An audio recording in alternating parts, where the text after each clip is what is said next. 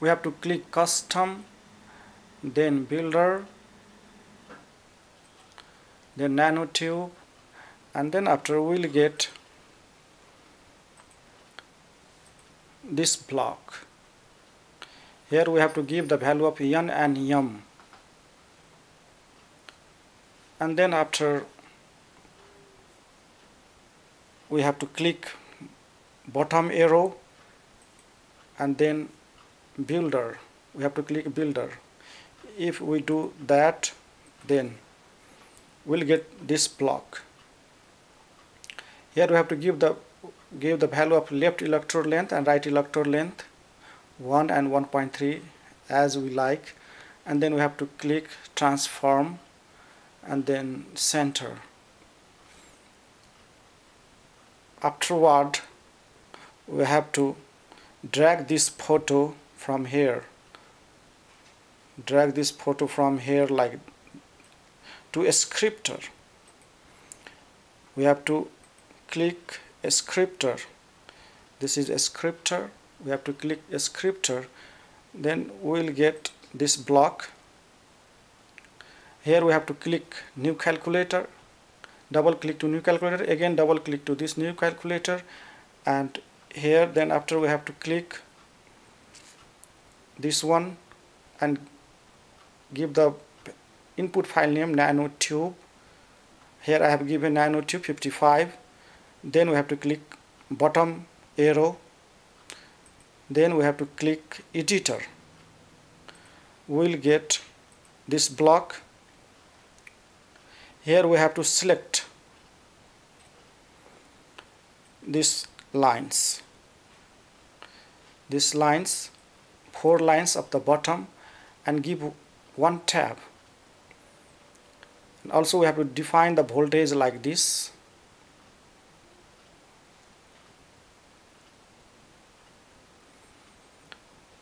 And give one tab for the selected lines, and then this line device underscore configuration dot set calculator is replaced by this lines, this part. Here this calculator and initial line is given one tab, and this arrow is given, this bracket is given one tab. Then we have to click bottom arrow,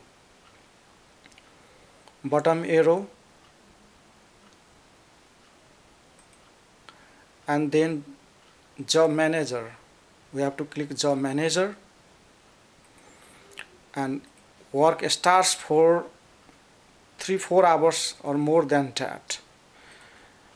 Then finally we start job manager. Here is this block. We'll click process queue for job manager, and it starts for 3-4 hours and more. Then we have to click download. Here is download. This is quantum wise IV tutorial supplied by Copenhagen University, and here is download option. We have to click this one. We'll get this page, and we have to save this one page, save as, and in this name we have to save, the file, and this file is opened. This file is opened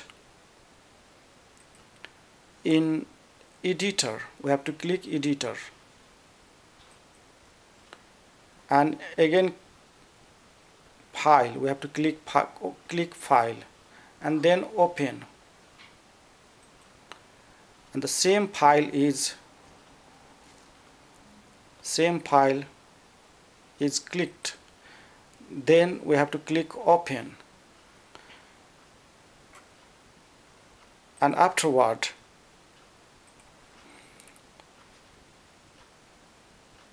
we'll get this block. Here we have to replace this line by input file name. nanotube 55 is our input file name, and output file name nano_55.nc. in this name we can save. This one is input file, this one is output file. We can take this file name, output file name according to our choice. Then we have to click bottom arrow, and then we have to click job manager, and it starts around 1 hour. And afterward we have to click analyzer, and then again click to analyzer. We'll get IV curve. Here this one is vacant now, IV curve is vacant. Now our output file name is nano_55, and this is dragged to drop region, and here we will get IV curve, and we can export this image to desktop. And this is done, and I am Shambhu Das from the University of Nevada, Reno, USA. That's all. Thanks.